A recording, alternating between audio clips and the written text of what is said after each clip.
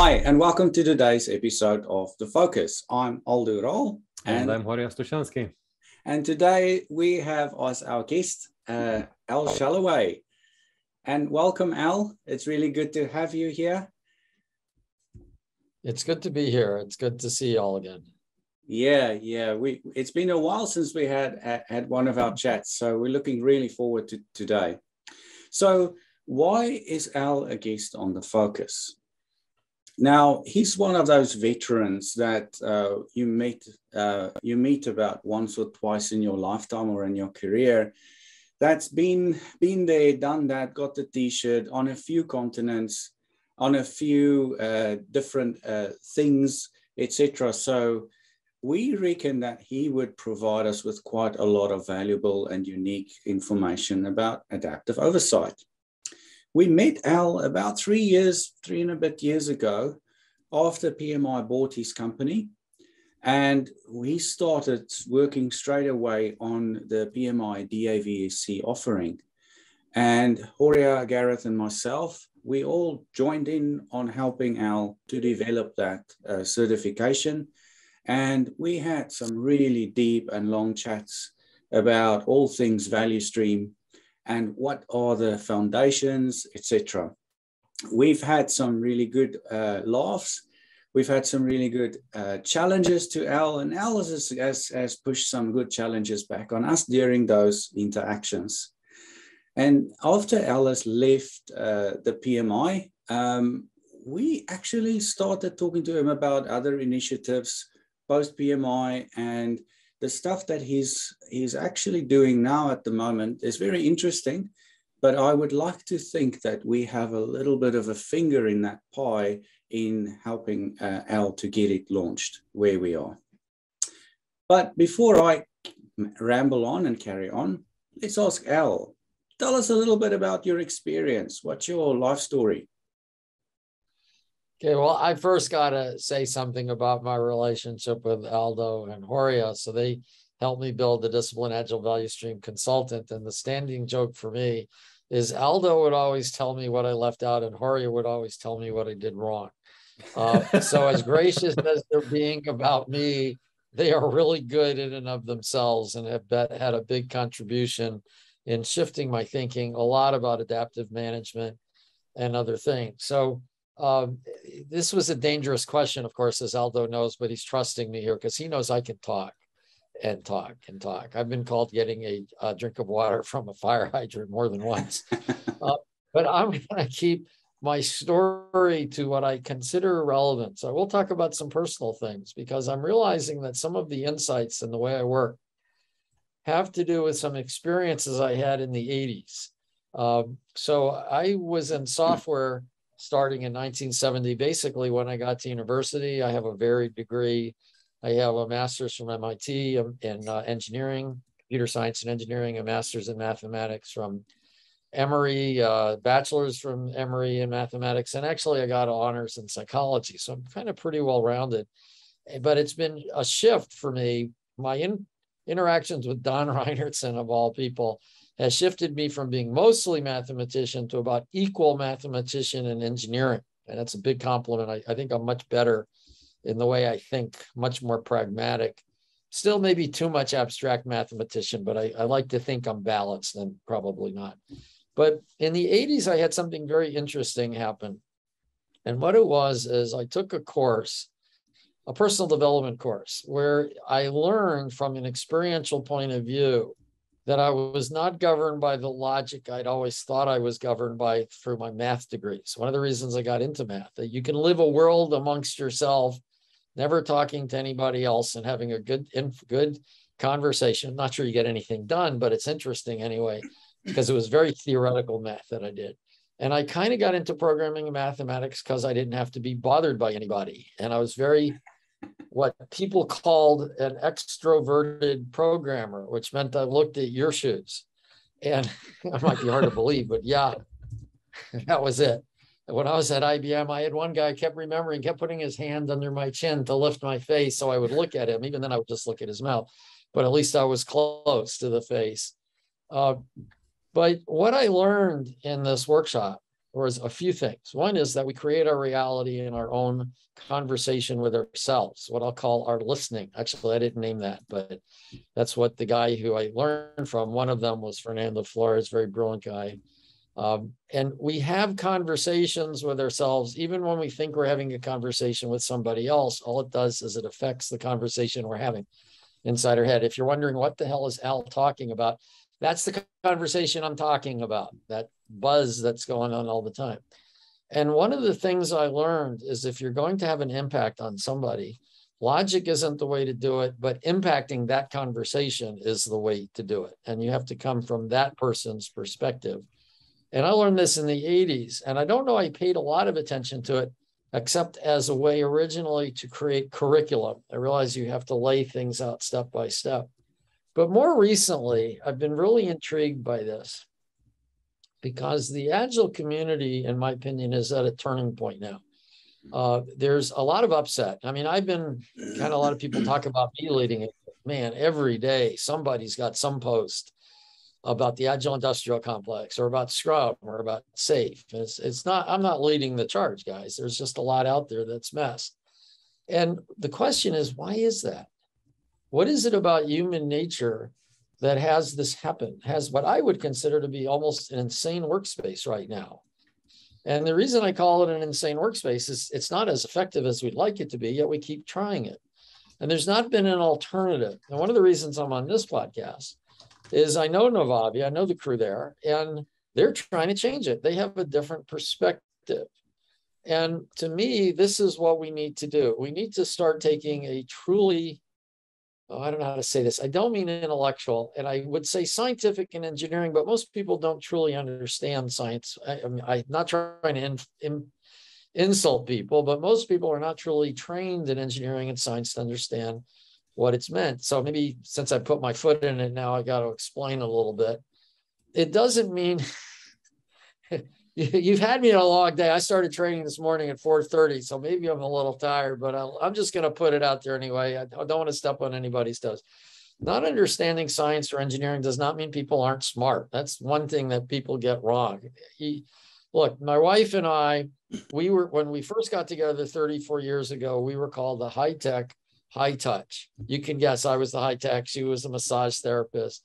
And we were quite different. But even back then, I never considered myself smarter than her, and not just for self-preservation reasons, but because that's not a good thing. Sure, but I never did. Good to hear, Al.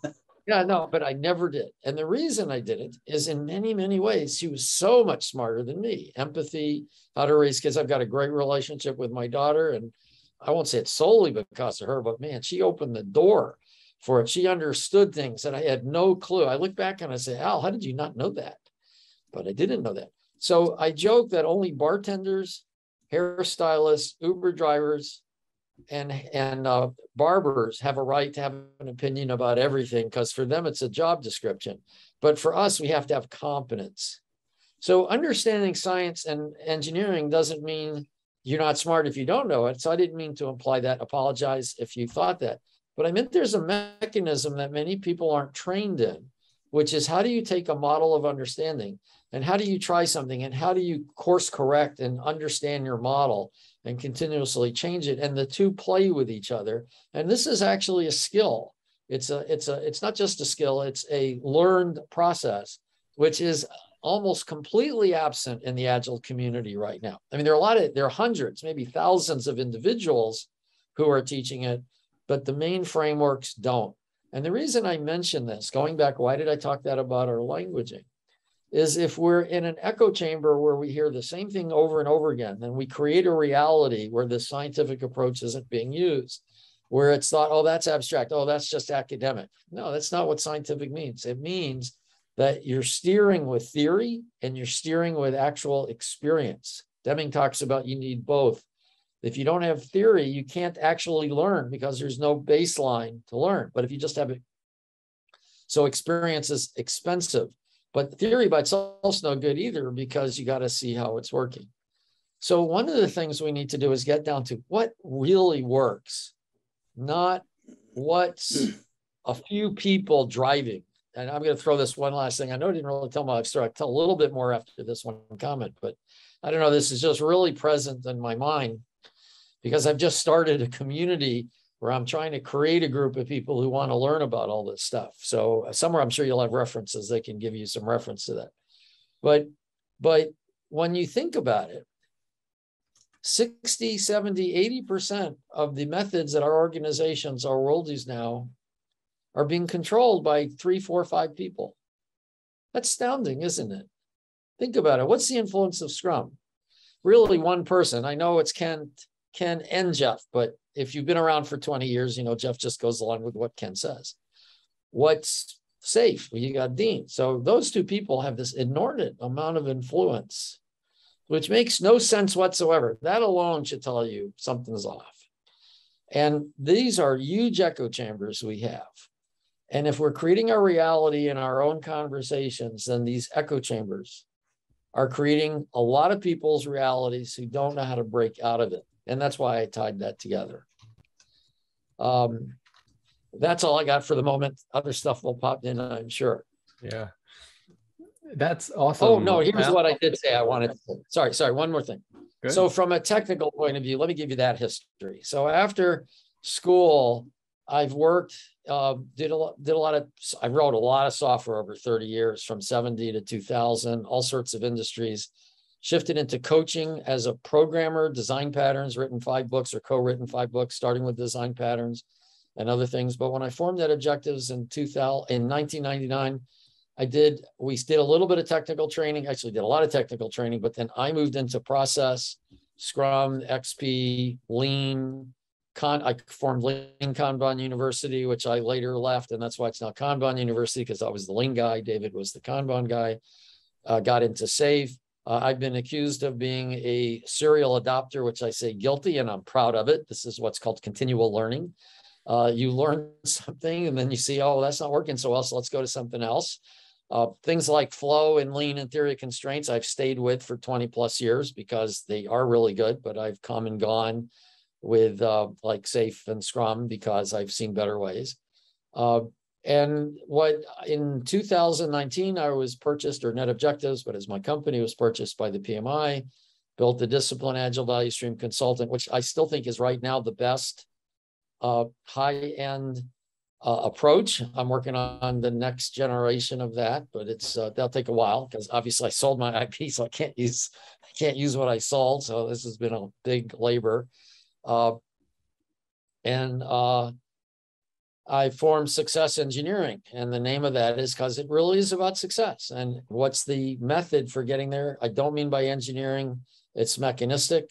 Nobody builds really elegant bridges. Take a look at Gaudi's stuff, art, it's art at times. That's the kind of engineering. It's design, architecture. I'm not talking about the outdoor construction of overpasses.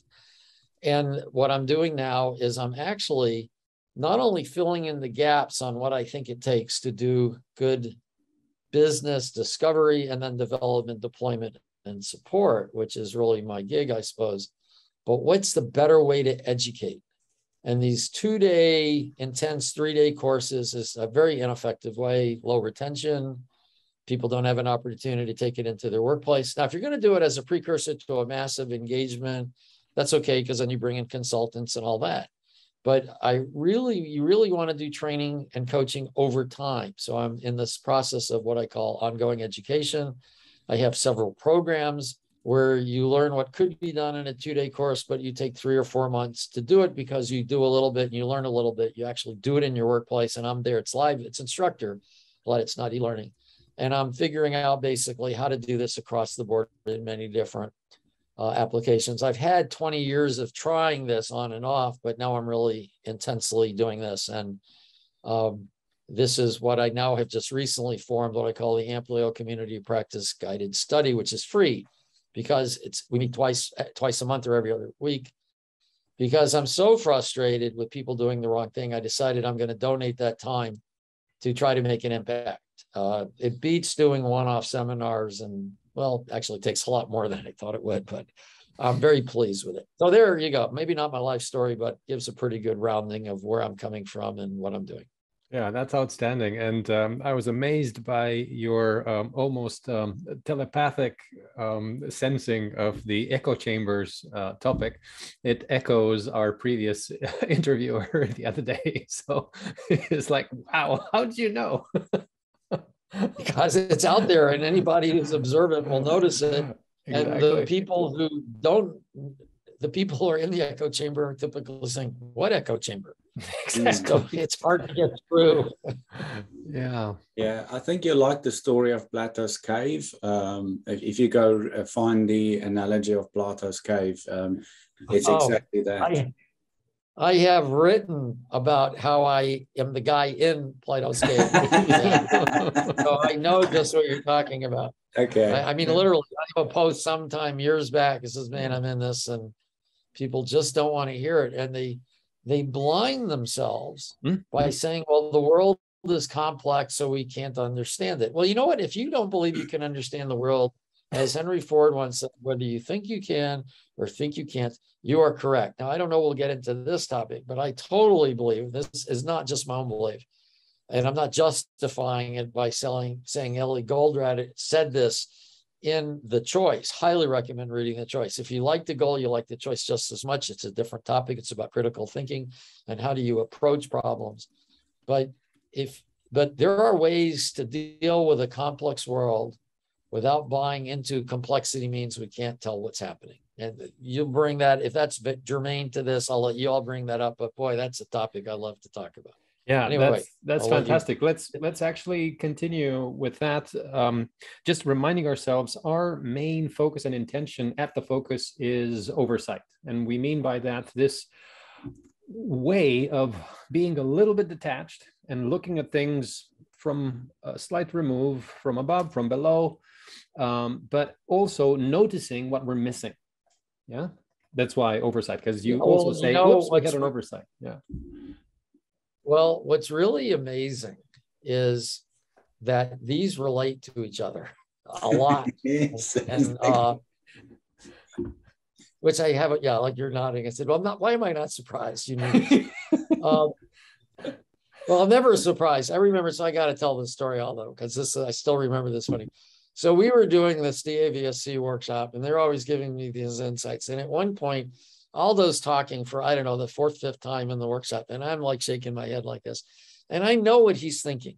He's thinking, oh, Al is getting so tired of him telling me what's going on. And I told him, I said, no, Aldo, that's not what I'm thinking. What I'm thinking is, how does this guy know all this stuff? So I'm never surprised when they've made the connection.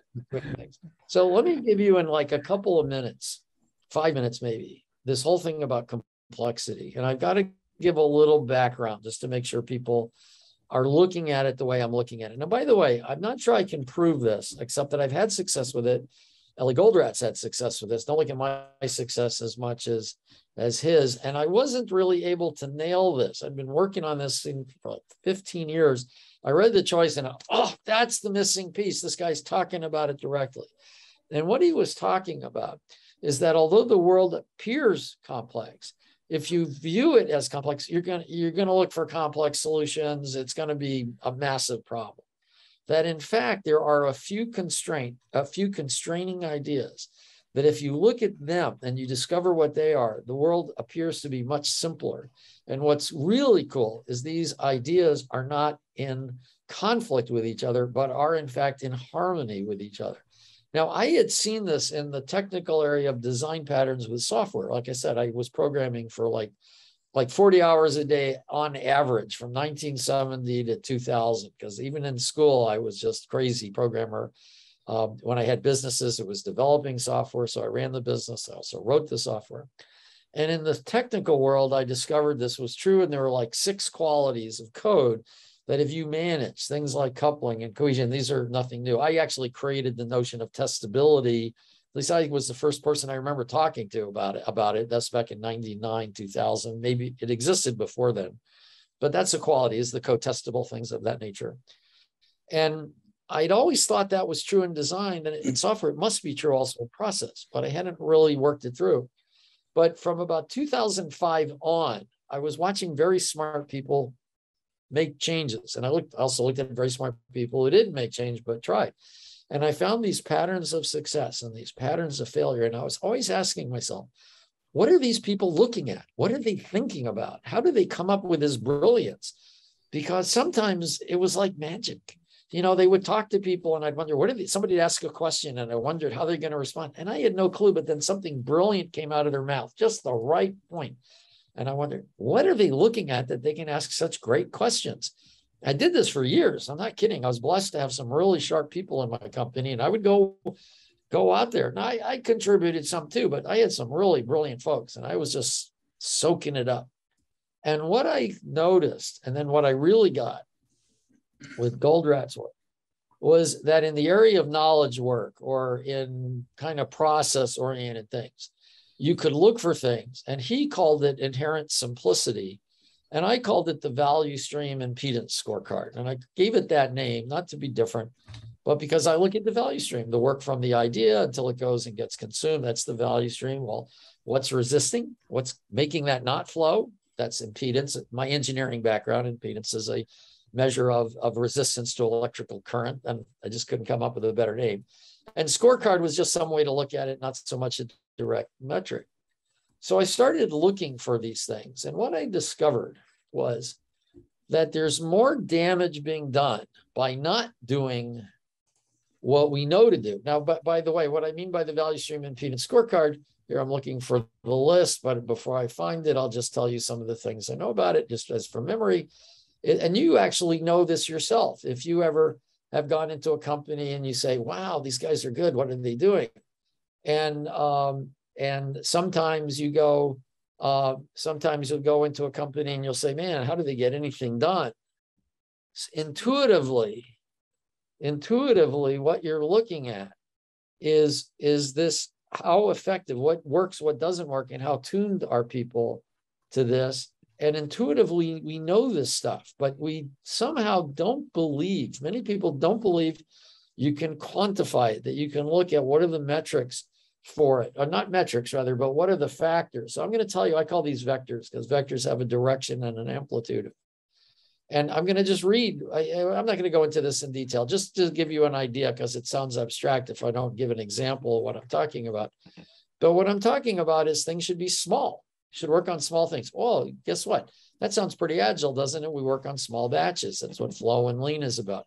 Ellie Goldratt in The Goal talks about sometimes working on small batches is all it takes to bring a system under control. We got to manage the queues when the work is waiting. Don Reinertson talks about queue management. Kanban's all about work in process, managing queues. Are we getting quick feedback? How can we pivot if we don't know we're doing something wrong? What about product quality? Is it high or low? That has to do with both how the customer likes it or how we can adjust it. Are we overloading work? If we're overloading work, we're going to be putting delays. Delays create waste. In the mantra in manufacturing, maybe eliminate waste, but in our world, it should be eliminate delays because they'll cause waste. Can we see what's happening? Do we have visibility? Plus, I like Edgar Schein's comment. We don't think and talk about what we see. We are only able to see what we're able to think and talk about. So if you're not thinking and talking about stuff, you're not going to see the stuff. The brain's an amazing filter. Are we organized properly with the people so we reduce handoffs? Are development teams focused on one thing, or are they working on 3 or 4 value streams? And then are you attending to the value stream? Now, all that stuff kind of sounds reasonable, I think. And I suggest that you can see what's going on for a lot of stuff, not everything. So I got 2 more definitions, and then I'll give you the drum roll answer to the, what was it, $64,000 question? So first I have to describe a system, and I love Russ Akoff's view of it. Highly recommend. Look for, what if Russ Akoff did a TED Talk? It's the best 12 or 14 minutes or whatever it is. It's amazing. Russ is so brilliant, or was so brilliant. And he talks about systems are not about the components in the system. They're about the relationships between the components in the system. And the metaphor he uses, or analogy, I guess, example, whatever. Take 50 good cars, take the best parts of the 50 best parts, put them together, you have a pile of junk, because they don't relate to each other. Systems are about how things interact. Now, the problem is sometimes these interactions are simple, like a car. Sometimes they're complex, like a human being. The heart affects the lungs, affects the pancreas. Everything affects everything else. You can't tell what the hell is going on here. Very difficult. So complex systems have this added quality that some of the relationships cannot be seen because they're so interactive. So we think, oh, well, if I can't see it, I can't understand it, I can't manage it. No, no, no, no. I don't believe that. I don't believe that. Because of two reasons. First of all, most of what's going on in products and companies is like driving backwards on the wrong side of the road, looking through your rear view mirror, complaining how hard it is. We do so much wrong. I'm going to assert that there's more waste caused by not doing what we know how to do than there is by the curveballs complexity throws at us. Okay, so I'm going to say that. But now I'm going to say what I really got from Goldratt and this harmony thing. It's true. We might work on something we know, like those 9 things I mentioned. And it's true, there might be something we don't see that has those 9 things not give us the answer. But what they then expose is what we didn't see. And now this complex system becomes more illuminated. So the concept is do what you know, it'll expose what you don't know, and you'll always either make progress or you'll learn. You won't get frustrated. Okay, $64,000 question answer. How do you deal with complexity? Well, first of all, there's no way you're going to anticipate things like the pandemic or what's going on in Ukraine. Black swan events, by definition, are unpredictable. I'm not telling you how to predict these, okay? However, you can control what's in your arena, and you can control, maybe the wrong word because you have to be responding. You can make your system pivotable, meaning that I can keep working process low, I can change, I'm getting feedback, I can see what's going on. So in a black swan event, so I'm sorry, you do 2 things. One is you use this value stream insights to be effective, to not have too much work in play, so you can pivot, so you're effective and efficient under your control. When a black swan event comes, you can pivot because you can't anticipate that. The idea that you have to try things and run experiments is, see, if you have a theory and you do something that's consistent with a theory that you validated, to me, that's not an experiment. You have an expectation it's going to work. I've created new practices a lot of times. And every time I fully expected it to work. And actually, most of the time I make a new practice, it does work because I have a good theoretical basis for it. Now, of course, validate it. But not everything you've never done before needs to be called an experiment. See, when you do something where you have no theory, now that's an experiment. When you're trying to validate a theory, that's an experiment. This notion of fail fast and experiments just drives me nuts. You can take advantage of what you know. So that's where complexity comes in. Now, what was I supposed to tie this into? It could be the oversight, because I can explain that too. Okay. Now, you guys know enough that if you want to slow me down, you got to raise your hand or something. No like worries. That. I'm just going to keep going. Keep going. I'm on a roll because I've been thinking about this a lot, and I'm fine to keep going. Okay. Keep going. So, okay. So let's look at governance. I know that's not what you mean by oversight, but I want to talk about what governance is. But here was the other thing that I learned in the 80s. And I'll mention the course. I'm not embarrassed by it. It was a little cultish, I admit, but it was the S training in 83. I took the S training. I took it again when it converted into Landmark. And yeah, it was a little cultish, but you know what? I saw people who got their life back. I mean, who like literally weren't really happy at all. In fact, I could say that about me, but I was pretty happy. I've had a blessed life. And when you get something that makes you be a better person in your view, of course, you kind of get attached to something if it's not a problem. Landmark's not like that. S was a little bit like that because it was a lot more experiential. But it was in the S training I discovered that I was literally afraid of people. That's why I was an introvert. I didn't want to talk to people. I'd rather hang out with my friends. But I didn't know I was afraid of people. I would just say, why spend time with strangers? I got my friends to spend time with. And I eventually learned that, no, I wasn't going to be bound by all this. I was going to get past my fears. And I'm not afraid of people now. It took years. Well, every now and then, but normally not. But what was amazing was these instructors they had, like 20 different people. These people They had an ability I have not ever seen in anybody else. Literally, since then, I've not even seen anybody. These guys were so trained. You could talk to them, and they could almost, like, it was like reading their mind, like they were reading your mind. And how did they do this? And I know it wasn't the trick, because at some point I was helping produce these as an avocation, as a hobby. I liked hanging around, and I actually was not the guy in the front, not that skilled, but that guy in the front was dependent upon. I was that guy. So I knew everything that was going on. There's no way. I mean, I was producing the thing. I knew what was happening. And I still had no idea how they did it. I was like, they had a skill. And I finally realized what they noticed was, if somebody asked a question, what would somebody have to be thinking to ask that question? In other words, and they didn't know for a fact, but they would consider that to ask a question like that. What would somebody have to believe? Now, I'll give you an example of how I use this. I've gotten a little bit of this skill now, but I use it in my coaching, but that's not the main point. But I'll give you an example. So I remember one workshop early on, 2002, 3, 4, something like that. It was a certified Scrum Master training we were putting on. And there was this guy who was an absolute asshole in the workshop. I mean, he was so bad. And I had somebody else leading the workshop because we didn't have any CSTs at the time. And this instructor was really good. But at lunch of the first day, he comes to me and says, look, I'd have already thrown this guy out of the workshop if it was my course, but it's your course, meaning me. So he wanted me to throw him out. And I said, well, yeah, he's been bad, but let's talk to him first. So we go and talk to him. And I asked him, I said, you don't seem to be very happy here. That was an example. Why would somebody be doing what he's doing? So it had to come from that he was actually a reasonable human being. He said, yeah, I'm not. You're wasting my time. So I said, oh, so you're not happy because you're here for a 2-day workshop and you think we're wasting your time? And he said, yeah. I said, well, how are we wasting your time? And I already had an idea, but I was trying to get it pulled out and see what his thinking was. My idea was, he thought that the way you do a workshop is you don't have them figure stuff out. You just tell them what they need to know. That's what I'm thinking, but I don't know that's true. So I'm asking him, so what is it? And he says basically that. He says, well, you're not telling me how to solve these problems. And I'm saying, yeah, that's right, we're not. But let me ask you this. In your work, do you ever have a time where you don't know how to solve your problems? He says, yeah, all the time. Would it be useful for you to figure out how to solve your problems when you don't know how to solve your problems? And he thought about that. And he said, yeah, that would be useful. He said, well, see, actually what we're trying to do is teach you how to solve problems when you don't know how to solve your problem.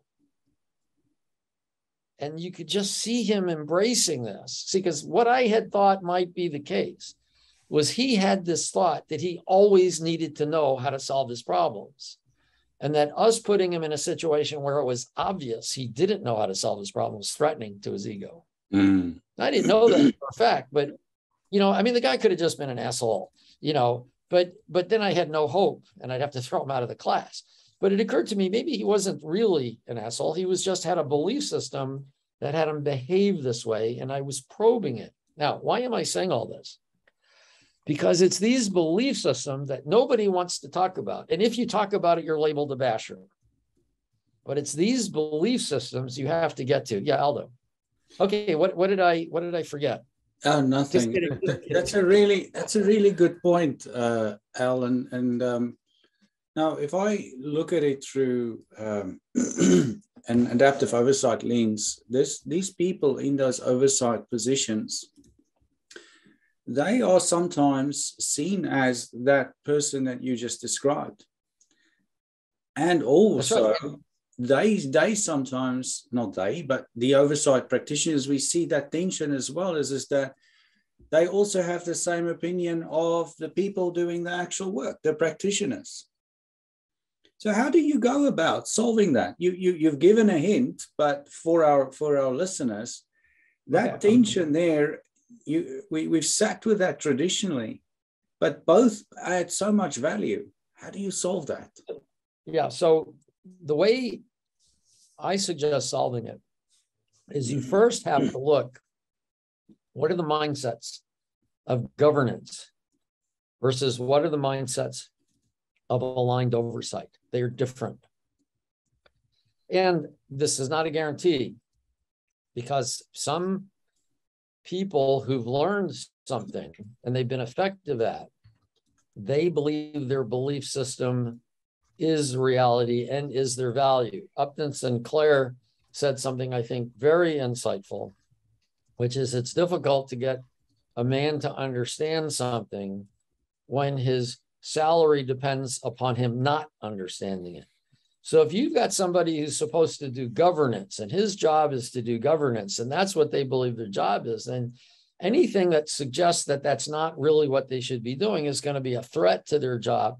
And somehow the way our brains are wired, a threat to their value, and out of that, a threat to their relationship with their loved ones, and they're going to die alone without money, starving in the street. I know that's weird, but that's something also I learned in the training. All this stuff is wired together in this insane model of things. So when I look at, there's another concept here that has to be looked at.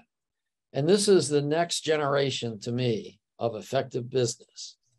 So in Waterfall, we had these hierarchies. And what we did is we decided, let's get smaller batches. I mean, they weren't effective because of this, everything was in these silos and all that. And then now you're going to get smaller batches and work together and all that. But look at the Agile space. Agile didn't break the silos up. They just put the focus down at the bottom, trying to have teams that had all the skills, very team-based. And look at something like SAFe, where you have hierarchies. Do you start at the bottom up, like Scrum would say? Do you start at the top down, like a lot of leadership people are saying? Notice that top down or bottom up. What is the one thing that's consistent with both of those is they're built around hierarchies. Exactly. You can't do the wrong thing right. Hierarchical structures. Now, I'm not saying you need flat hierarchies. I did not say that. So, in fact, there's very little evidence that flattening hierarchies does any good. But there are tall hierarchies that are totally ineffective because they're totally ineffective. It's not hierarchy that's bad. It's just usually hierarchical thinking is bad. Okay, but not the hierarchy itself. Anyway, one of the things that I realized years ago, in fact, it's funny, sometimes I don't even realize it, but I go back to some of my old blogs. I said, man, I was talking about this back in 2006, is the value stream. See, the beauty of the value stream is you can get everybody on the page. We're going to add value. And yeah, leadership, management, budgeting is early in one phase and everybody's at the end, but it's like a pipe. And I know it's not really a pipe. It's more of a network and it's all that stuff. Yeah, I get it. It's a metaphor. But if you plug it up at any one place, it's all plugged up. And when you start thinking in terms of value streams, you're all in the same boat. It doesn't do any good to be really effective on one part and not effective in another. When you're in hierarchies, you can talk about, well, my part is doing great. I'm giving this great leadership. Why aren't these guys listening to me? Or I'm at the bottom and say, well, we're doing our part good. Those leadership and frozen management people are the problem. See, you can conflict with each other in hierarchies. Value streams are a different matter. All of you work together to open it up, or one of you blocks it is all it takes. So we need to have this different mindset. And governance and oversight shift when you shift from hierarchies to value streams. See, if you're in a hierarchy, then I have to look at the people who I'm responsible for, either managing or overviewing them and governing them and all that. So I'm the authority. They got to be doing it right. It's a me versus them. My whole job is based on finding stuff they're doing wrong. Think about that. If you're governance, and you never find anything wrong, you have no job. So you have to find things wrong. It's maintain the story at all costs. Exactly. The best story about finding things wrong comes from one of my heroes, Mark Twain. So as you know, he was wrote articles. He wrote a lot of books. But he would write in a way that he considered to be perfect. And he didn't want editors making any changes. But he knew their job was to make changes. So he had this element. It's actually a perfect story for a lot of reasons, because it says if you work with people, you have to let them do what they have to do. So his solution to giving something to an editor where he didn't want them to make any changes because it was perfect, but he knew they were going to, meant you had to have them take out the stuff. He had to put stuff in that he knew they would take out and not take out anything else. So what he would do is he would write something. It was perfect. He didn't want an editor touching it. And then he'd add profanity to it. because he knew they would take out the profanity and then be getting their job done. That's gaming the system, isn't it, Al? Of course, it's gaming the system. But see, Twain understood the people he was working with. And he understood, I'm not suggesting you all do that. I just thought it was a funny story. It's one of my favorite stories I've heard. So in governance, it's a me versus them. There's no partnership in governance. I'm watching that you're getting your job done. Where's the partnership in that? I'm not helping you get your job done. I'm just telling you when you messed it up. Now, that's a silo hierarchical kind of thing. It's not good. Now, to understand how to shift that, however, I didn't, by the way, none of this stuff have I figured out. I've seen it work and then I maybe figured out how to explain it. This is basically lean flow. Lean, okay, I mentioned lean. I've got to say something about that because lean is getting bastardized so much. It's just irritating. To me, Scrum saying it's based on lean is an insult to lean. And I mean that seriously. And I have some evidence for this. As far as I know, I was the first one who said that, or maybe I just said it louder and longer, so it was irritating. But back in 2007, I said, if you considered Scrum to be a partial implementation of lean, you would do better Scrum. And I said that more than once on the Scrum Development Group, which was the big user group back in the day. And Ken got so mad at me, threw me off. He said, well, I'm trying to sell lean. I wasn't trying to sell lean. I was trying to help people doing Scrum. And I didn't say Scrum is based on lean. I said, if you consider it a partial implementation, like you avoid handoffs of chief flow and all this. And he rolled Jeff out to say, no, Scrum wasn't based on lean. It's based on complex adaptive systems. And Ken, of course, thinks it's based on empirical process control. And now, lo and behold, 13 years later, he says Scrum is based on lean, but they're opposed. The mindsets of Scrum and the mindsets of lean are different. If you're interested, I can give you a reference. I've written a dozen articles on this. But the point is, lean is not about eliminating waste, at least not in the knowledge work area. And basically, here's my advice. If you hear somebody saying lean is about eliminating waste, no, they don't have a real deep understanding of what lean is. Yeah. Lean is founded on systems thinking, but it's really about learning. It's about continuous learning. And out of the continuous learning, continuous improvement. That's the foundation of it. And it does it by looking at how do we learn to provide more value to our customer. And it's a holistic view of things. And as another aside, since you're letting me just ramble, this is why I like Age of Agiles by Steve Denning so much more, because he's talking about the whole thing is about adding customer value and the whole organization aligns to it. And why I don't like Accelerate by Cotter, where I've got the people adding value and then I've got the business being efficient. No, it isn't the business being efficient to lower costs and the teams adding value. It's that exactly. This is also consistent with humanocracy, which I really like, micro enterprises. Humanocracy is sometimes a bridge too far, but I think I finally can't do it here because I need pictures and things, although I could mention some things. I finally found the bridge step by step to go from where there's no visibility to the micro enterprises. I've been trying to figure this out I agree with the micro enterprise, but how do you get there when you've got a messed up organization? I think I now see the steps to use, and it's not new. It's just tying the whole thing together. Actually, I'll say it because I can say it in 2 minutes to give you a thought process, and then you could ask for more information. I am writing this up in a book I'm writing. But think about it. If you're going to add value and you've got a value stream and you can't see anything, good luck. So maybe number one is visibility. Have organizations where you know all the work. You don't just say somebody gets an idea and they give it to a team. Somebody else gets an idea, they give it to a team. Back 10 years ago, that was common. I don't know if it's common now, but I suspect it still is, but it's not good. You're getting some reaction, Aldo. Do you have a comment on that? I don't see that now. I don't see, I've always wondered if somebody else has an idea and try and push it onto people, why don't you take ownership of that idea and see it through to its end? Yes. Always wondered about that. Because the culture of the company may make it safer to just give it to them. And if something good happens, you're the winner. And if something bad happens, well, I told them to do it. So risk-free is a problem. Okay, so the first thing is visibility. So you can see work that's going on. But then visibility of value has to go back to the stakeholders. What stakeholders want? What are their values? And this is a conflict. You have a limited capacity. And so you have to see what to do. So now you say, okay, this is the value. I've got visibility, what I'm doing. How do I manage it? Well, the next step might be to coordinate it. But that's governance in some sense, people working on the right thing. Well, this is perfect.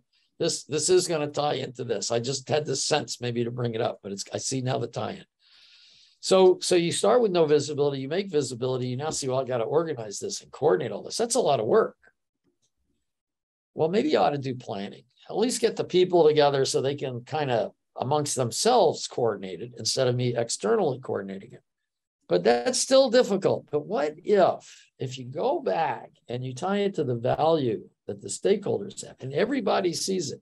And remember, it's value stream. So what do we want to put in the value stream? How are we going to work on it? Now you have the potential to align around that. This is where concepts that most agile places don't have. The only two I'm familiar with are ours, the minimum business increment, which is what's this small chunk of value, and the MOVE, which I can never remember what it stands for, of Steve Tendon's Stameflow. A brilliant guy and great books. You want to hear more about what I'm talking about and outside of the scope of what I'm talking about and deeper than what I'm talking about. Steve Tendon's a great place in his book, as is Don Reinertson, and Tom Gill. I got those three guys give me lots of input. Anyway, so now all of a sudden you've got alignment. We're working on these, and then eventually you can separate these. So you go from no visibility to visibility of value, to coordinating, to planning, to alignment, and then you separate the value streams and you have micro enterprise. Now that's not the best way to go. That's if you're already glommed up. If you can make it a micro enterprise, just go for it. So what's the difference? And how the hell does this relate to governance and governance and oversight? Well, think about this. Governance would be checking this externally. Oversight would be I'm in the game with the people. Oversight, I'm not an external force. I'm an internal force. I'm helping these guys. I'm taking the role of like a coach. See, when you're in the middle, like I use I was thinking football's natural to me. I mean, American football, but I think I can use soccer too. You can, when you're in the middle of the game and the ball's going upfield and you're kicking it back and forth, it's hard to slow down and stop and look at the big picture, especially in soccer sometimes. It's active. People can do things to you that aren't nice, that the refs may or may not catch.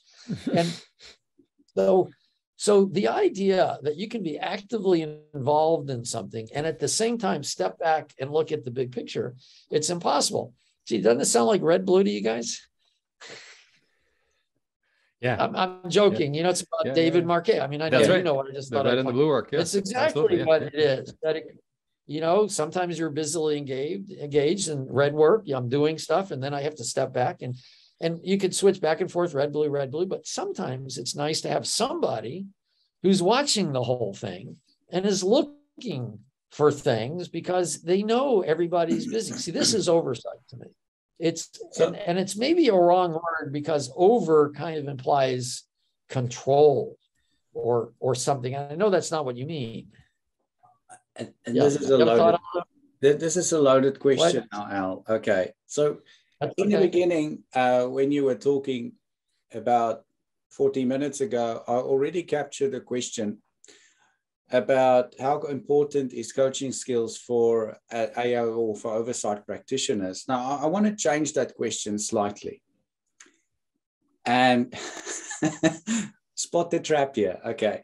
No, not a trap. Something you don't know I've been thinking recently. Okay. Because I don't think I've keep going. Would you now say that agile coaches or coaches should fulfill oversight, or should oversight practitioners also be seen as coaches? I would say both are true in a sense. And in that if you're an oversight coach, you need to, if you're doing oversight, you need to know how to coach. But let's ask, what is a coach? Because I have a different opinion about as a coach. Okay. Yes. And a lot of people. Okay. So let me start with a little story about something I'm working on. So 20 years ago, I mean, literally 20 years ago, I asked myself the question, what would I do if a big company, I mean, a huge company like an American Express or somebody, they hadn't come to me, but just imagine somebody, tens of thousands of developers. What would I do if they said, Al, we want you to transform American Express with training and coaching, but it's only you. You're the only person we're going to hire in your company, and we're going to use all of our internal people otherwise. What would you do? Now, I wasn't actually thinking that was going to happen, but I thought it was an interesting question, because if you take that question, I've been thinking about this for 20 plus years. When you think about this, what this means is you have to transform education. You have to make it so it actually retains. Quick 1, 2, 3 day training has got 80% retention loss. I mean, it's very low. Retention's 10, 20%. You don't get to study in your workplace. The time you're in the training, you lose from your workplace. People who are dependent upon you can't use you. So over the last 20 years, I have dallied in remote training, instructor-led remote training. If the technical term, some of it too, is also flipped classroom, where I make recordings, people watch, and then I talk to them. Sometimes I do instructor-led. I'm actually not as enamored about flipped classroom anymore, because I find, yes, I can give them a recording, but people actually like to talk to me while I'm talking to them. And they learn more talking to you than just saving myself the grace. Now at a university, maybe that's a good way, but for real training. So I've come up with, I do an hour a week, interactive lecture. I give them a problem. I use Miro boards so people can collaborate. A lot of the times that's what we do. And so they've learned a skill how to collaborate. Anyway, I'm teaching all this cool stuff. And it's a 13-week program, and it only takes about 2 or 3 weeks when I realize there's a serious problem here. People are picking up the concepts, but they have no way to talk about them. And I'm not talking about how, yes, when you train, you learn it deeper. I'm talking about, yeah, they got it. They're not talking about explaining it to somebody that they're a peer with. They're talking about explaining it to another role. And they don't know how to do that. And I realize that any education that involves new information and new skills needs to include how to convey that to the people you're going to be working with. Now, so that's what you meant earlier when you talked about skills and people having to have confidence. It's a learned process, and it's an engineered approach. Is that the link? Yes, that's exactly right. Now, I'm not trying to play down like the work that Diana Larson does, and Linda Rising and a few other people who are well known as teaching coaching skills, teaching facilitation. You guys teach facilitation. I'm not playing that down at all. That stuff's really good. I don't teach that, not because I don't think it's really important. I don't teach it for 2 reasons. One is it's not the best thing I'm at. I mean, why should I do something that there are better people than me? I like to do what I'm good at. But the other reason is that takes longer. And I'm not saying that's a problem, because some things take longer and you just have to accept that some things are going to take longer.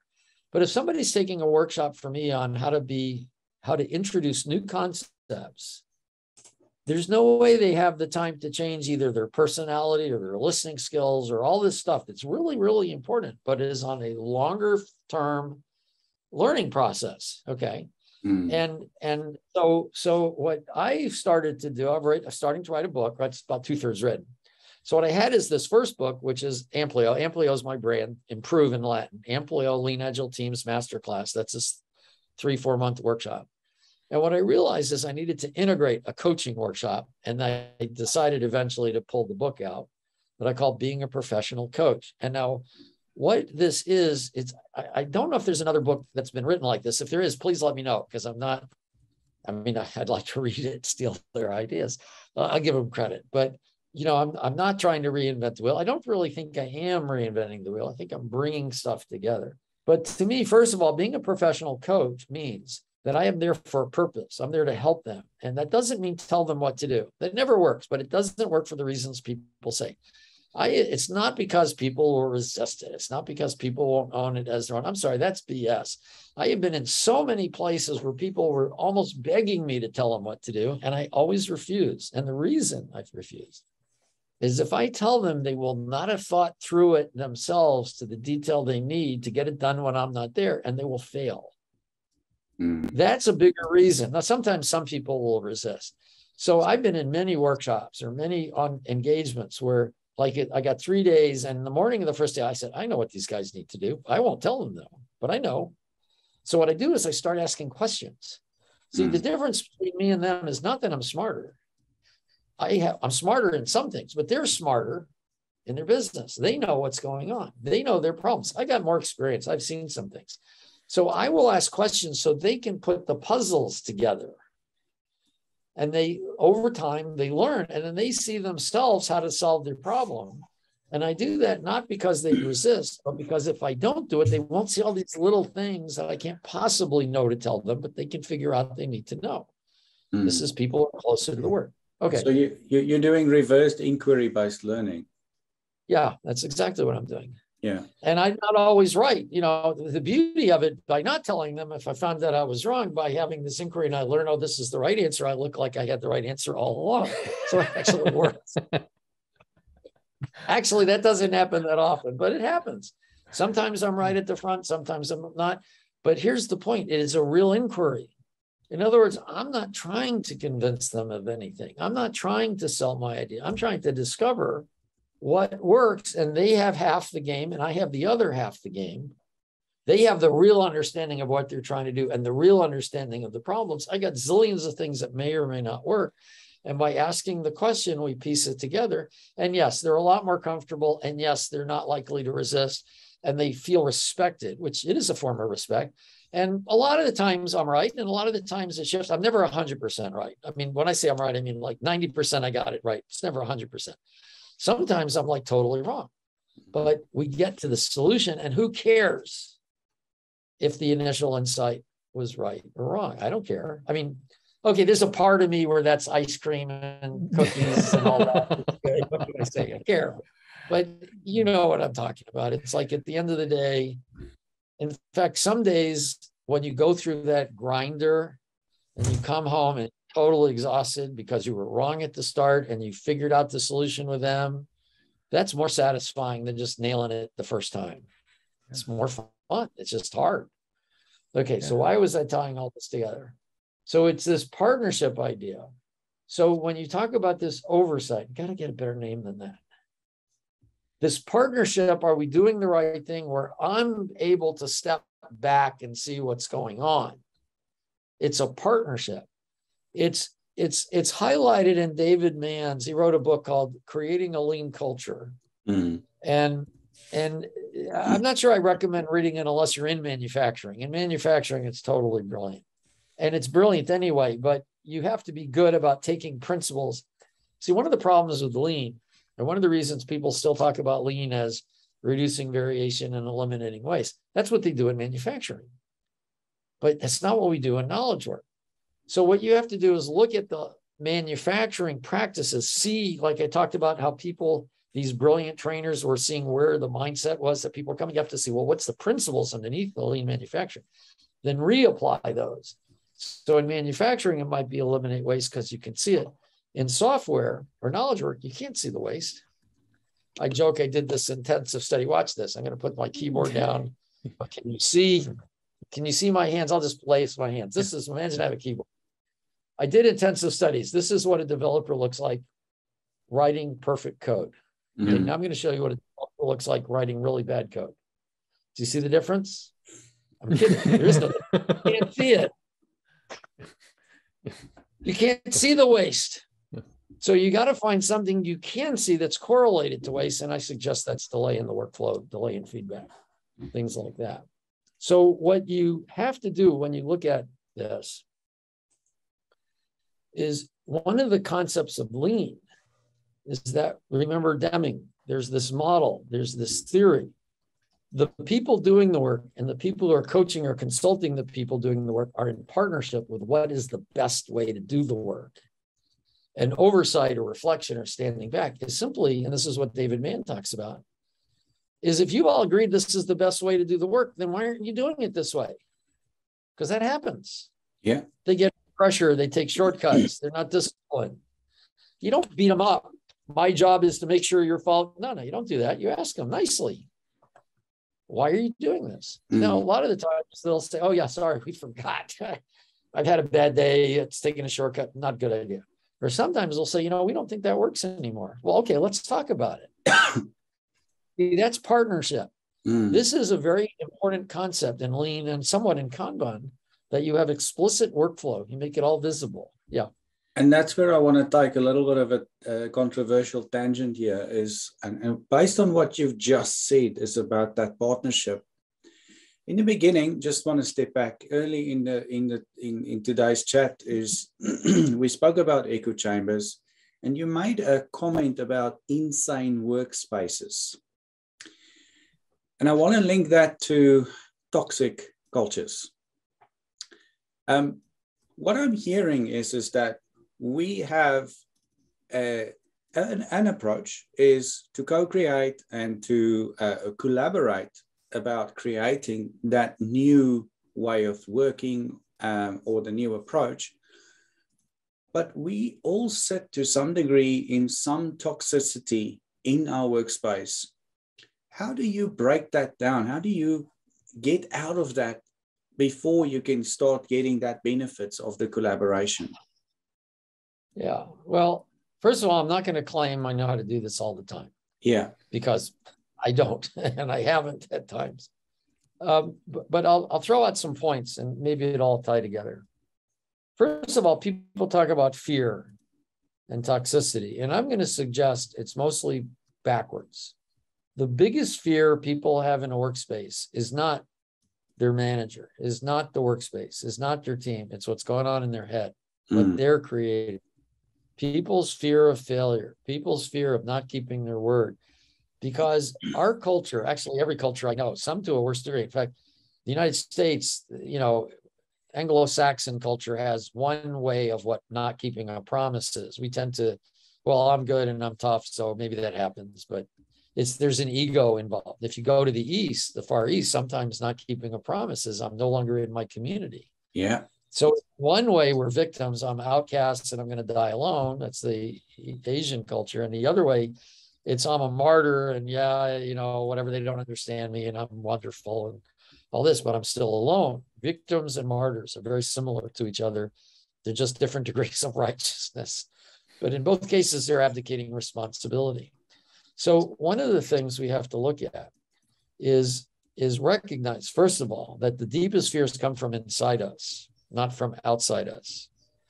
Okay. And I think you guys are the ones responsible for me. I knew this, but I've really gotten clear about this by reading all these Stoic books you turned me on to. So thank you again for all that. I've read several of Ryan Holiday's books. The Obstacle is the Way is one of the biggest ones, but I read the Daily Stoic every day. I've read Ego is Enemy. Oh, I hate doing this. Ego. See, I thought I had my ego under control because I'm such a nice guy and I take feedback and all that. And oh shit, hell. Just because you're not an arrogant asshole doesn't mean you don't have this huge ego. That's just ego. So I read The Ego is the Enemy as well. Big impact on me. Highly recommend to any audience. I mean, I won't say which one's better to read first. If Ego is the Enemy, can't be wrong. If you're trying to solve problems, I'd start with The Obstacle is the Way because that's helped me think much clearer. But anyway, so the first thing you've got to recognize is the fears come from ourselves and then they're triggered by all these outside things. I'm not saying there aren't things outside that are dangerous. Okay. I've been very blessed that I've only been fired once, I think. Years ago, they demolished my department.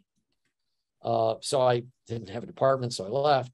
The recent thing with the PMI is amicable. I had to start all over, but I'm used to starting over. I've had a series of companies. So I've been lucky that I haven't been like, how will I get a job? I've been blessed with that. I know some of you have that fear. So I'm not saying being stoic is easy. I've been more blessed than a lot of other people. So I don't mean to imply you can just discount all that fear or that it's easy. I do not mean to imply that I've just been a very lucky person where it hasn't been a big deal for me. Now, that said, what does toxicity mean? What about a culture? This is also where David Mann talks about. He says culture has to change, but you can't change it directly. It's like the air you breathe. You're not going to change culture, not directly, but you have to change it. You can't change it directly. So what is culture? And he suggests, and this is a partial description of it, but he suggests culture is a reflection of the management decisions that are made. So like toxic culture would be somebody did something and somebody made them wrong and they got fired or something like that. But I do believe most of culture is a reflection of management. There's a history, of course. There's a belief system, of course. There's another aspect of culture, but this also relates to management. I've seen this. See, what I think keeps silos in place, excuse me, is the people at the top of the silo thinks they already know what's going on. They're already experts, so you can't change it. Epictetus once said, actually, I didn't get this from the Stoic books. I heard this separately, but you can't learn what you think you already know. I love, oh crap, what's his name? Will Rogers. I love Will Rogers. He says there are three kinds of men. Those that learn from reading, those that learn from observation, and the rest of them have to pee on the electric fence themselves.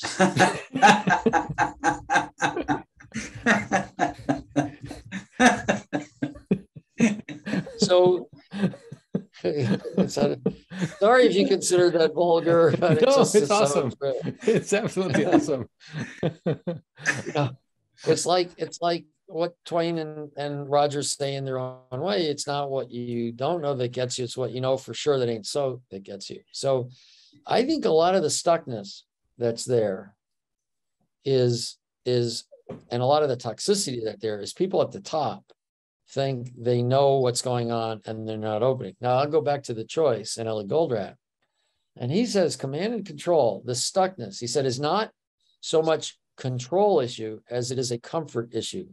A lack of understanding causes control, not that they want to own. Now, there are people who want to own the fiefdom and all that, but a lot of it is people are uncomfortable.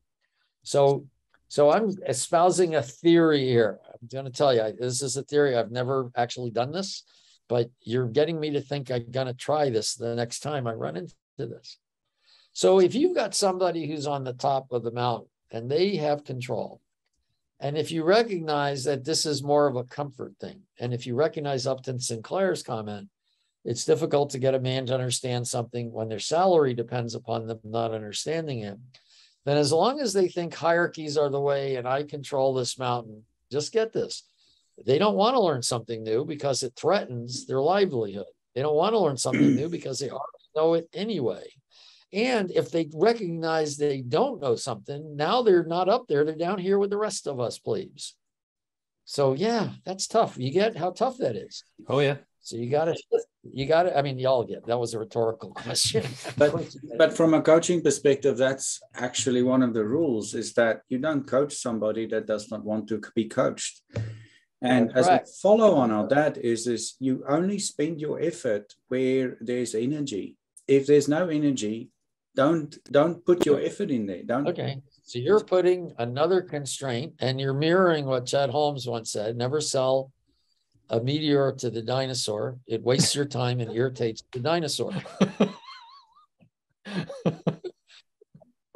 Yeah, I get what you're saying. I get what you're saying, all that. So that's why maybe this is hopeless, but I'm going to tell you how I've tried it. And actually, sometimes I've been successful. I shouldn't say I'm not, but sometimes it takes a while. And sometimes this is the advantage of being a consultant, is they can fire me as a consultant, but so I'll go find another client. Where if it's your job, it's tougher. So that's why I'm trying to be very clear about, I'm not saying everybody can do this. So they've got to want to make improvement. I agree. You know, there's I forget how many psychiatrists does it take to screw in a light bulb? It only takes one, but the light bulb has got to want to change. Anyway, sorry, I'm a little slapped. That's very good. Well, I didn't make that up, but I've heard that one. Okay, so let's talk about this.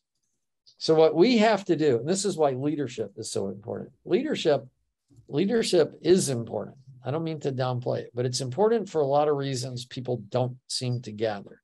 If you've got somebody who's at the top of this mountain owning their fiefdom and they don't want to change because change is uncomfortable, more important, it's not uncomfortable, it's a risk to their livelihood. And somehow our brains are wired, that means a risk to me living by myself alone and dying in the street. I know that probably sounds weird to a lot of you, but if you look at the fears, there's this irrational cascading of our ego and how it goes. And that deep fear, it's so deep down, a lot of people don't even know it's there, but it is there. So this is why people sometimes get angry. Under fear is, under anger is always fear. Okay. And that's something good to know as a coach too, by the way. In fact, I need to put that in my chapter in my book. I'm going to make a note. Under anger is fear. And this took me years, by the way, as a coach. In fact, I still have to come back to that as what a coach is. Sorry, I rambled on this, but I'm getting there now. And this will be an illustration of it. See, if leadership says, guys, what we're going to do, I don't care about your silos anymore. I don't care about your management anymore. What I care about is results. And what we know is unless you work together, we're not going to get results, because I've done this study on value streams, and the value cuts across the organization, even though I've got silos. So each of you are managing in your silo, but I don't care about that. I want this flow across from the idea until the conception. So we're going to stop looking at silos. We're going to stop looking at hierarchies. We're going to start looking at the value stream across the organization. And that's all of your jobs now. Your job is not to be perfect where you are. Your job is to help everybody across the value stream. Now, when a leader says that, they've thrown everybody into chaos and fear, admittedly, but now what can you give them to be more comfortable? That's why leadership is so important. They give the target of this collaboration, and you stop controlling these hierarchies and you start looking at the value stream. Now everybody has to work together to get value. And usually that breaks the silos up, because people start realizing they can't own their part because that doesn't collaborate. You can't have these local optimizations. I came up with a really great example of local optimization. It's like, here, I don't have air conditioning in an apartment. We're having our house remodeled. Thank God in 2 weeks, we'll be moving back in. No air conditioning here. So you know what? I could open the refrigerator door and, it's so cool. That's local optimization, because it's going to heat up the rest of the apartment. So we don't want that. And value streams give you a way where you're now looking at the whole. And this is really an important piece. Okay, so now I'm going to tie all this, probably something new will come up. I'm going to tie everything I've said together in one other thing about coaching. So, Lisa Adkins, all these people I'd mentioned earlier, Diana Larson, great in terms of coaching style. There's huge value in that kind of thing. I'm taking a different approach in my being a professional coach. I'm suggesting that there are certain things you need to know, not your skill of talking. Okay, listening skill is very important. I actually have had years of training in that. Very important. That stuff's really important. But I suggest you're not going to change your personality or your ability in these skills in a matter of weeks or months, maybe in years. Now, it's like the best day to plant a tree was 20 years ago. The second best day is now. Same thing with your personality skills, your ability to communicate. If you're not doing it already, then do it now, because you're way too late. But if you need quick response, what you need to know is some of the mechanisms I've been talking about, like how do you look at a problem? How do you coach people so they can see what the right problem is with the skills you have in communication now? How do you determine, if I've got to teach 20 things, what's the order in which they get the sequence of events so they'll understand it? What concept sets up the next concept, sets up the next concept? What insight might change the entire environment? Like I just said something, this leader, what I was suggesting, a leader says you're going to work together. This is what Bucky Fuller would call a trim tab. This is a very important concept. So Bucky Fuller talks about this a day he was on a dock. So I don't know Bucky personally. Well, he passed away, and I didn't know him when he was alive, but I had a friend who knew him. And I got all these great stories from my friend. And one of the stories, I think he wrote this one up, but I kind of got a little bit more personal. I know Bucky, one of the things about Buckminster Fuller is he really wanted to change the world. And yet he realized he was insignificant all at the same time. That's kind of tough. And he's the guy who came up with Spaceship Earth, a lot of different things, moving electricity around. But anyway, he talks about he's on a dock. And he sees this really big boat. He thinks he says it's the Queen Mary's going by. The Queen Mary's a pretty big ship. It's not huge, but it's pretty big. And he's imagining, the Queen Mary's like the world. And I'm going to swim out there and push on the bow of that thing and make a difference. And he's, exactly. No, that ain't going to happen. He's feeling a little melancholy about this. Oh, God, all this time I'm spending, and it's going to be like pushing on the bow of a huge super ship. So then the boat goes by. Now it's at the stern. It's the back of the boat. And he sees the rudder. He says, that's how you change the course of a ship. But he knows that's not how you change the course of a big ship. Think about it. You've got a big rudder and you push that against the water. It's just the water will push back and just push that rudder right back. You don't change ships by moving the rudder directly because there's too much pressure in the water. Instead, there's what's called the trim tab. Now, you've seen these on airplanes. You've got the wing, and then you've got an elevator, and then you've got a little elevator. That little elevator is called the trim tab. And what's weird is if you want the elevator to go up, the trim tab goes down. It's sometimes easier to see this on an airplane. That causes extra lift over that whole thing, and the whole thing moves up. And in a boat, a ship, if I want to go to the left side, it's called the port when you're headed forward. I can't move that rudder, but I have this little thing on the back of the rudder. Like if the rudder is 10 feet long and 20 feet high, on the back of this might be a foot and 5 feet, foot deep, 5 feet. You turn that in the opposite direction. So I turn the trim tab in the opposite direction I want, but it creates a curve, and that curve creates turbulence, and you get air sucked in. And now you have air and water, and you can move that rudder against that air and water, and then you lock it in place and the ship turns. Now, I always misunderstood what this meant until a really brilliant guy, Brent Jensen at Microsoft, told me the real story years ago. See, I thought it was like you were putting leverage on things. I said, no, that's not what he means. What he means is you're changing the environment. That trim tab changes the environment between a highly leveraged, the rudder's highly leveraged, works. So by changing the environment with the trim tab, you affect everything. This is also a lean concept. You work in the environment. Deming talks about working systems. It's really interesting. I've talked about 20 different concepts, and you see how they all work together. It's all about systems. It's all about how they relate. It's you understand most of the dynamics of the system, and you don't worry about the complex things, because with quick feedback, you can detect when something complex has caused a problem in the system, so you don't need to worry about it, and you decouple things. Anyway, the leader saying you're working across has just changed the environment everybody's worked in. That's a trim tab. That's what you need to look at. Now, there are about a dozen trim tabs I've identified in knowledge work. That's one of them. There are quite a few others. Little things that change the environment that a lot of people operate in. So that's how you make the difference, Aldo, or possibly make the difference. You've got to change the environment. And in lean and flow and theory of constraints, I got to say this carefully because Steve Tendon will come around here and beat me up. Don't worry, he's in Malta. He has to catch a few planes. Right, he's got a long way to go. I say that lovingly. Steve and I, we used to do these uncommon sense things, and we had the joking fight, me and Steve, and I ended up with a black eye, figuratively, of course. But he was totally right about theory of constraints, and it's one constraint. And not that's what theory of constraints says, but that's actually what works. But I'm sorry, I lost my train of thought here for a second. Oh, the trim tab, yeah, and this. So no, there was something else. The trim tabs, the working on. Oh, here's what it was. So lean and flow are very much about this systemic view and looking at everything. It's very consistent with theory of constraints, smaller things, visibility, and all this. But what the theory of constraints tells us is where to look in this flow. Look for the constraint. See, I don't say I do lean. I don't say I do flow. I don't say I do theory of constraint. I say I do flow, lean, and theory of constraints. And I put it in that order for a particular reason. Not that it's the right reason, but it helps my thought process. I want flow of value. So to me, that's the purpose.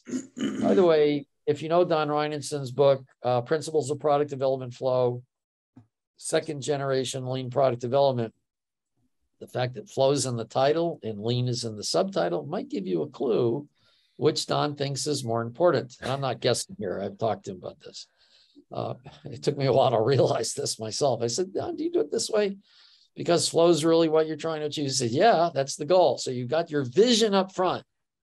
Then lean talks about systems, talks about value, talks about value streams, talks to you about management, talks about quality. So lean gives us a lot of insights on flow. And by the way, if you look at Lean Thinking, which is still my favorite book on lean, it starts with value, value stream, flow, pull, and perfection. Those are the 5 values of lean, according to those guys. So where's theory constraints and all this? Well, theory constraints got a lot of great stuff in it. It's got a lot of great practices. It's totally brilliant. I'm a huge fan. But adding to flow and adding to lean, it tells you where to look, the constraint. And then how do you alleviate that? Does that make sense? I know I'm oversimplifying it. Steve will say, Al, I'm missing something. And he's right. Yeah. It makes a lot of sense. However, what I found is that a lot of people lose their focus. However, I told you, he contradicts me all the time, but I've gotten used to it. It's okay. So tell me where I'm wrong. No, it's not about wrong. It's about focus, right? So we often forget that lean is about people. Yes, it is about people. There's a wonderful talk by one of the influential characters in the Toyota production system that very few people know about, and that's Nampachi Hayashi.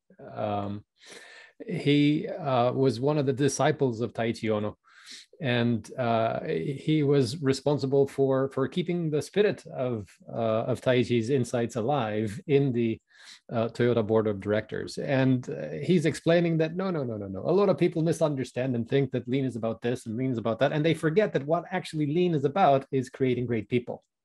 That's correct. That's what we're building. Our corporation isn't, the Toyota production system isn't about making vehicles. It's about making great people. I totally agree. And I was very slow to getting that. Even though Ohno tells you that in his book, Toyota Production. He puts that right out there. Yeah.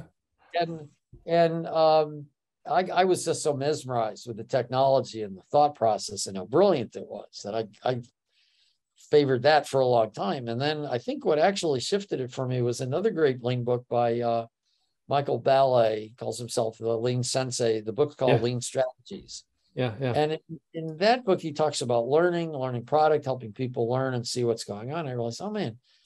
And it's interesting to look at something like the arisal of Toyota and the Toyota production system, that there've been a lot of things about, just in time and, stop the line and stuff like that.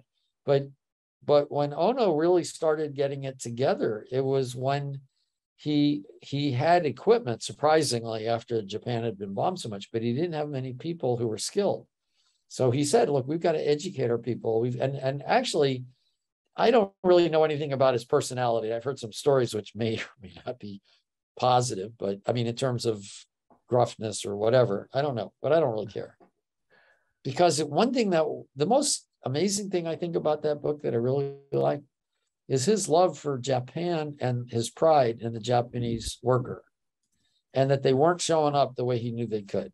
And that was his commitment. To me, I actually put a lot of Taiichi Ohno and Martin Luther King together in a weird way, because both were about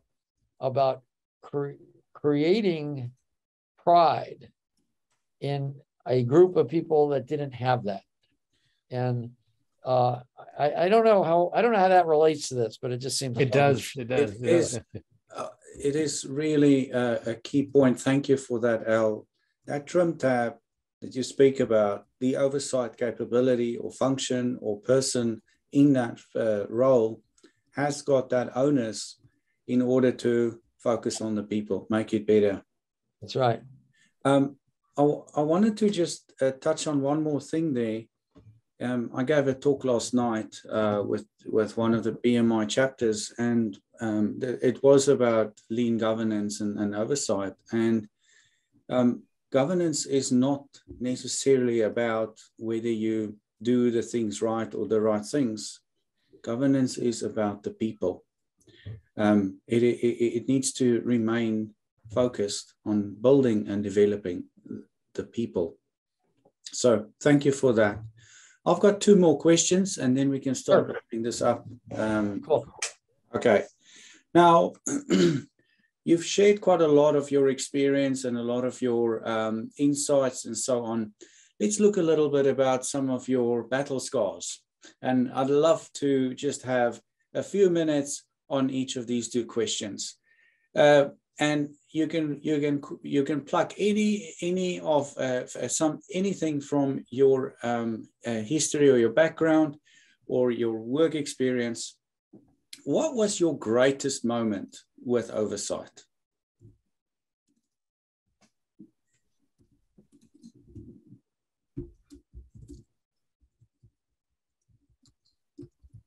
Well, two come to mind, and one might be oversight and one might be something else, but one where it was definitely oversight. So I like working and seeing patterns of success and challenge. And I had an engagement, in my opinion, it made money for net objectives, but it was a complete failure. I got people to understand, I got management to understand what they needed to do. They said they were going to do it. I was real excited. And then they decided they didn't want to take the risk to them to save a lot of pain of the people that were working for them. I was very disturbed about this. It actually literally took me years to get over, because I was like, I felt I should have seen it coming. And it was one of these things where I really learned about how you needed to attend to what people commit, not just because they understood what to do, but were they willing to commit because of the personal risk they'd have to take. Okay, so now I felt real bad. Now, actually, I found out later, maybe I'm just putting salve on my wounds, but that I was like the 8th person in, and they had 8 people after me, and they never did figure this out, and they eventually got purchased. But nevertheless, I should have seen it coming. So now, 2 months later, or a month later, I'm at another client. And we're setting up, I'm doing this analysis, we're figuring out what to do. And I hear them talking exactly like these guys were talking. But with the first guys, I didn't know it was a warning sign, because I hadn't hit it before. Now I knew it was a warning sign. Now I'm sitting there and I'm thinking to myself, oh crap, I can't let them go down this route, but I can't tell them why I know they can't go down this route unless I tell them I had this massive mess up. Saying that nicely, expletive deleted. So by this time, I've been a consultant long enough to know it doesn't matter how uncomfortable it is, you got to tell the truth. So I only debated for about a quarter of a second. I mean, I immediately knew. I've had longer debates on this one, but this one I knew immediately I had to tell them. So I said, okay, guys, I got to tell you a story. I said, you guys are talking exactly like this other client I had that did not work. And I just told them. And I wasn't sure what they would do. I mean, they would say, well, we don't want somebody who has a track record of failure. I mean, that's crossed my mind that that would happen. But their response was, oh, Al, thanks for telling us that. It's so good to know that you're going to correct us. I mean, they really did. It was like instant. I was like, wow, that was cool. That was nice. And that was a triumphant moment for me, and a bad moment for me, because I've got a few of these now that I think about it. Not that way, but I've got something else. Actually, I want to tell you this other story as well. Yeah, you didn't have to be on the fence a second time, yeah? I didn't have to be on the fence the second time. That's right. I'll draw here for you 2 more books from Ryan's collection. Stillness is the Key. Read it. It's very good. Which is exactly that moment that you had that little voice that you listened to, so you were still enough to hear it and say, I got to say something. Yeah, and then say something anyway. And then that takes you into Courage is Calling, right? Because you practice the courage to say, I'm going to say this anyway, right? Yeah, that's right. That's right. There's another thing that actually is very germane to all this. So back in, I used to be one of these 10x programmers, and I don't say that arrogantly because I wrote very fragile code 10 times faster than anybody else could write. And I had a history of that. So it was fragile. There's no question about it. And I had a tracker. I could prove it. I could show you things. And sometimes it was really good code and sometimes it was fragile code, but it would get the job done. And it was like miraculous sometimes how fast I can write. But in 84, I had a contract to build the software for the Vancouver Expo 86 World Fair that was going to take place, or Expo, they called it. And this was the first time that interactive touchscreen technology, 14-inch Panasonic players, huge monitors with touchscreen. This is the first time it was going to be used in a commercial implementation like this. Now they're in a lobby, but back then this was like massive cutting edge. And I got the contract for weird reasons, converting it from BASIC to C. And I was thinking, oh, this will be a piece of cake. I already have the system. All I got to do is convert it. No, that's not what it was. Because once they started realizing we were rewriting it, they kept asking for new stuff. And we had a very tight schedule because we had to build the system, and they had to then build all the software and menu systems, you know, that you touch and go up to it. So the first couple of weeks, I get the basic system up. I'm writing the authoring system. Somebody else is, there are two of us mostly, and there's somebody else who's writing the runtime system of the thing. And I'm writing the authoring system. He's got the runtime. He's really good.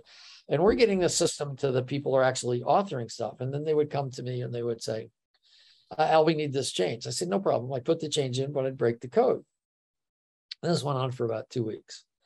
And then I started realizing, Al, if this keeps going, there's no way. Every time they give you a little change, it takes you 3 hours to fix it. When it should take 5 minutes. There's no way you're going to, and I got really started thinking about this. And then I remembered how I played chess. I'm not a very good chess player. So there's what I call the queen syndrome for a beginning chess player. The queen syndrome for a beginning chess player is you look and you see, oh, I can't move the queen there because I'll lose it. Then you look at all these 20 potential moves later as I'm thinking, I look at the queen again and I forget why I shouldn't move it there. I move it there, I'll lose my queen. Now that sounds like a funny story about programming, but here's what I mean by that. If there's something you notice and then there's a long time until you come back to it, you forget a lot of the times that insight. And what I realized, if I somehow had a mechanism to know I made a mistake, even if I didn't know where the mistake was, it had to be likely what the thing I just changed. Now with C++, you got memory overriding and shit like that. But I'm an experienced, even at this point, I'm experienced enough to know when that's happening. So, because it's different. So I hired this guy where I wrote these scripts, and basically it would just take one system, run those set scripts. It wouldn't tell me what broke, like where, but it would tell me something broke. And I figured if I just knew it broke, not 3 days later, I knew what changed and I could fix it. And I hired this guy, and I had him run these scripts 24/7 or, you know, all the time. And he would come in. It was funny to watch him because he would read a book, twist around, look at all the computers, see they were all still running. And then he checked the data. And about every couple hours, he'd come into my office and say, Al, you broke this. And I'd go like this. I ended up getting some impact here I'm just kidding, but I would do it. Oh, how stupid could I be? But I knew what I had done. So I undid it and fixed it. And I started blistering along because even with a lot writing cruddy code, by the way, in 97, I read Design Patterns Explained, figured out how to write good code. But in 83, I was writing crappy code very fast, blistered along. It was wonderful. This was, to me, the first time I did automated acceptance tests. That was 83. Now you can say that was good, right? Let me tell you the embarrassing thing. When was the next time I did automated acceptance test? 1999, 16 years later. That's pretty embarrassing. I mean, how can I be that stupid? Certainly no MIT graduate would do something that stupid. No. But I've looked at that. Yeah, I know. I've looked at that. The reason I wanted to throw this story in, including the embarrassing part, there's a big lesson. See, if you're not thinking about your methods, if you think what you have is a one-off, then it stays that way. I actually did this again. I created something like Nexus back in 2007. I didn't realize I'd done a general purpose mechanism until a few months ago when I decided to finally look at what Nexus is. I said, oh, I did this back in 2007. I even wrote it up. I just thought of it as a one-off. See, if we think about things as one-offs instead of how do we improve our methods, we do weird things like that. Okay, so Aldo, you had a second one. Yeah, so we asked you what was your greatest moment, and the other question is what was your most frequent struggle with oversight situations? Oh, frequent struggle with oversight situations. I think getting people to realize it's oversight, it's partnership. I've got to come up with a better name than oversight. That's too loaded a word. Oversight is an overloaded word, pun intended. You got to realize it's partnership. It's about partnership. It's not one with authority over the other. You said this any number of times, so I know I'm not telling you anything you don't know. But that word kills the meaning of what you mean by it. The word itself makes it so you can't understand what you mean. Yeah. Because remember, it's not what you mean. You say something to me, and that triggers this conversation in my head. And oversight will not have a partnership sound to it, no matter how well you explain it. Yeah. That's a powerful insight. Question. I've got to figure that out. I've got to figure out what to do with that. So, okay, overseeing situations. I'm sorry, what? Overseeing situations. And no, over is the word that's killing it. Exactly. You don't even mean overseeing. You don't even mean overseeing. You know, it's that detachment. It's the leadership superpower of taking a step back, taking a breath, and noticing. Reflection. It's like real-time reflection. Exactly. It's paying attention, attending to what is actually going on, noticing. It's being present. Hey, that sounds a little bit like Ryan Holiday's book. So I'll wait for his next book, How to Solve This Problem. We need better language, yeah. Yeah. Okay. Most frequent struggles. I'm sorry, what? Most frequent struggles? Okay, I'll tell you what my most frequent struggle is. I'm very clear about this. So as you can tell, I think a little bit abstractly. I think a little bit theoretical. And admittedly, I'd like to say that I was 95% mathematician and 5% engineer and I've always been an engineer to some level. I understand it until Reinertsen fixed me and I'm 50-50. But if I reflect on something Jerry Weinberg once sent to me, I might think I'm 50-50, but the reality is my 95 to 5 has gone from 90 to 10. Moved a little bit in direction. So actually, this is a big insight for me. So I thank you for that, because I've been starting to think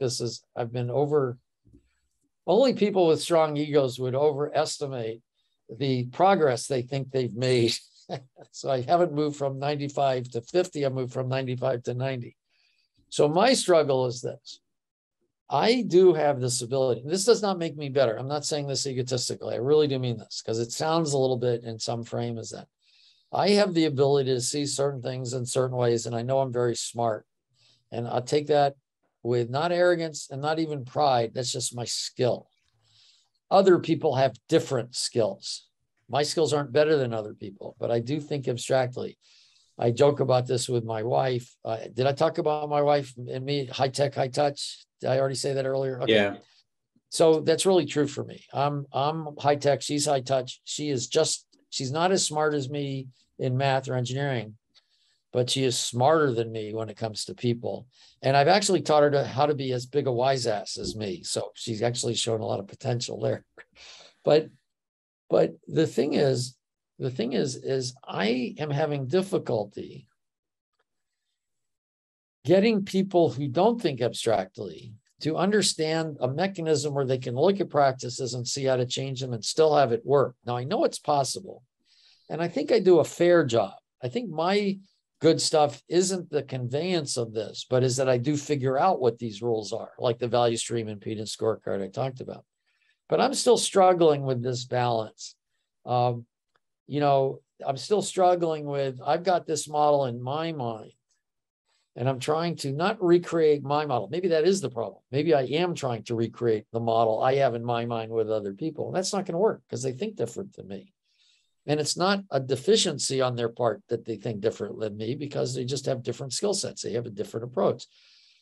And this is helpful because I think I just really got this clarified, what this problem is. I'm trying to teach them how to think like me, even though I say that's not what I'm trying to do. That's bullshit. Yeah, that's what I've been trying to get them to do, because obviously I think the right way. I mean, of course you want to think that way. That's ego.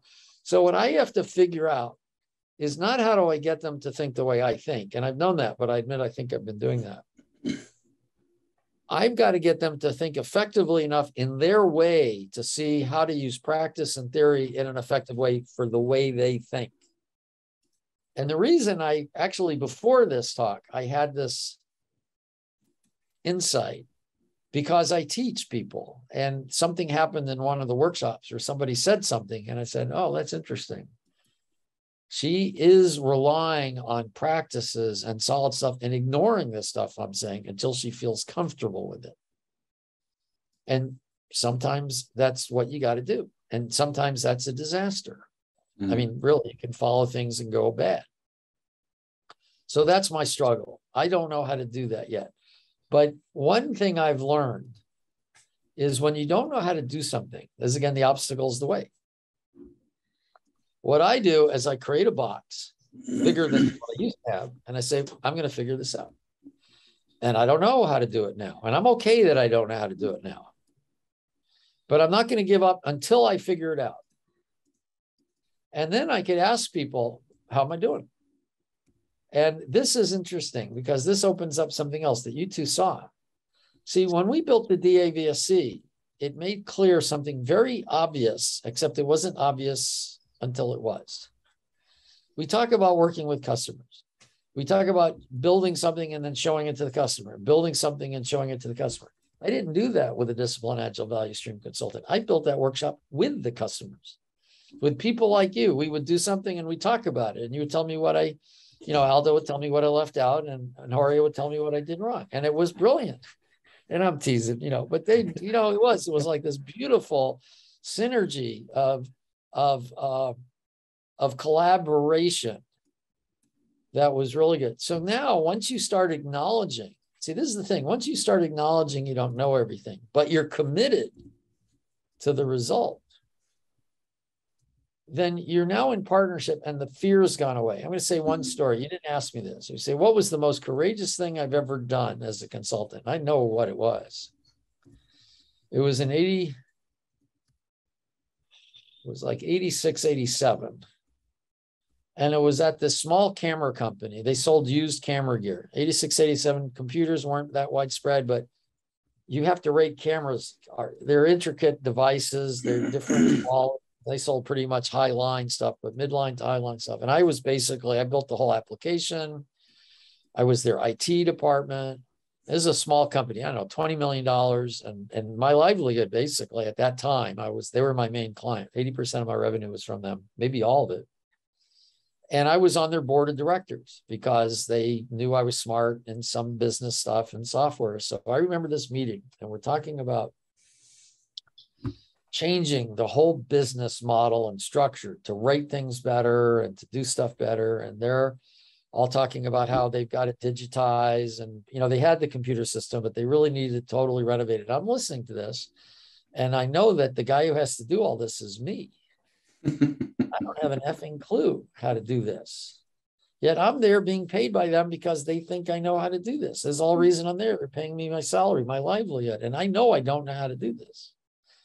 So I'm starting to breathe a little deeper or shallower, I guess, like that a little. Seriously, this was going on at least for a minute. That's not that long, but when you're in total fear, a minute's a long time. And I'm thinking, well, how can I kind of nod and figure out how to do this and not let them know I don't know, and not let them know I don't know how to do this. I'm really in this. And then I realized there's no way I can do this without their help. Take a deep breath, and I say, we do need to do this. I don't know how to do this. I need your help. I don't think I'd ever asked somebody for help before like that in my business. It was scary and shit. I was terrified. I can still remember this. I remember what that boardroom looked like. I remember how we're seeing the owner of the company was sitting straight across from me. And the moment I sat in, he'll say, oh, yeah, we'll be happy to help you. That created the Now we worked in partnership. Yeah, it was Yes. no longer me knowing what to do. I had skills. They had skills. Wow. So this goes back to my point about fear. I don't know if I mentioned this. I've said so many things. We talk about safe spaces and toxicity. See, the biggest fear is in me. The next fear is my team. Then it's the company. Then it's the world. Forget my family. That's true too. But when we talk about toxic, we have to recognize that it all is in here. And this is why Stoicism is so powerful, because it lets me know I'm dealing with this. And I do have to deal with the outside, but maybe I've got this control. I can't control that. Wow. Okay. That's really very deep and insightful. Thank you, Al. Yeah, that's helped me. I tell you, once I did that, that's why with this other client, it was like, well, they're, it's like, where you're going to end up. So why struggle? That's really what I said. I said, Al, why? The reason it took me a half a second was the thought occurred to me, well, shit, I can't tell them. I don't want to tell them, but you got to tell them eventually. So why struggle for 15 seconds or 10 minutes or whatever it is? Just tell them right now and get the pain over with. Mm. Yeah. Very good. Thank you, Al. Horia. That sounds very much like the Mel Robbins advice, 1, 2, 3, 4, 5, go. Yeah. Well, Al, I would like to offer deep gratitude for your intellectual tour de force, really, today. It's been a wonderful, almost couple of hours that we've spent, and it looks like it feels like it's just 2 seconds. Yeah, it's been fun for me, and I will do a plug here because I want people to know. Yes, I have studied hard. Yes, I have certain abilities. Yes, I can put these things together. I mean, even I'm surprised how many different things I put together, and that's just how my mind works. It's diagnostically, they'd call it attention deficit disorder. If you notice I like to call it rapid mind movement because it's one of my strengths, and these guys know RMM, I have RMM. But I believe that what I'm talking about can be learned. I don't mean the exact way I do it, but I mean what I look at.